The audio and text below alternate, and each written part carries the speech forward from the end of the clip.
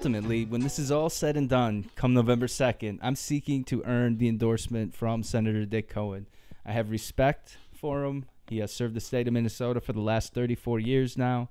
He's done a wonderful job allocating taxpayer money to develop Minneapolis arts and the Guthrie.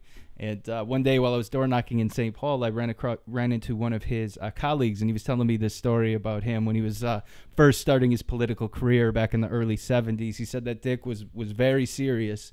He said he would come home, you know, his tie would be tied perfectly, everything would be pressed perfectly.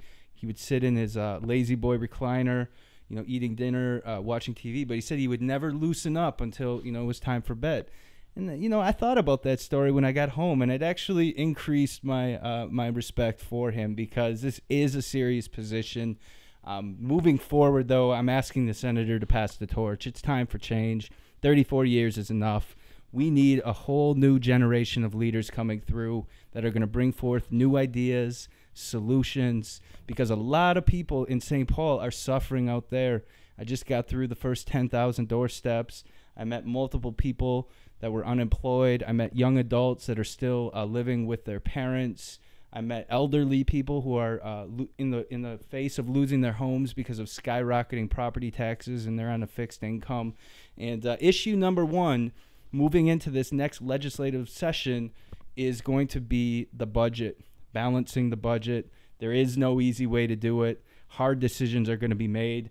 And quite frankly, I believe that Dick Cohen is too entrenched to make the decisions that are necessary to restore the balanced budget, to restore the Minnesota economy, so that ultimately, you know, we can lower taxes and encourage small business growth and entrepreneurial activity. Because like I said, the old ways, they're not working anymore. We need new people, we need new ideas, and we need leaders, because some tough decisions need to be made.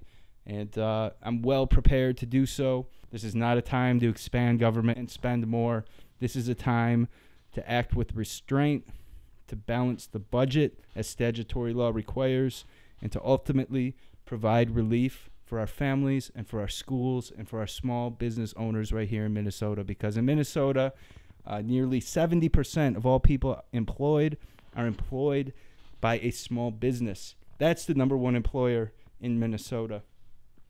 I understand this. I'm ready for the job. Thank you for your attention. My name is Tony Hernandez, and I approve this message. We don't need no trouble. No, no, no, no. What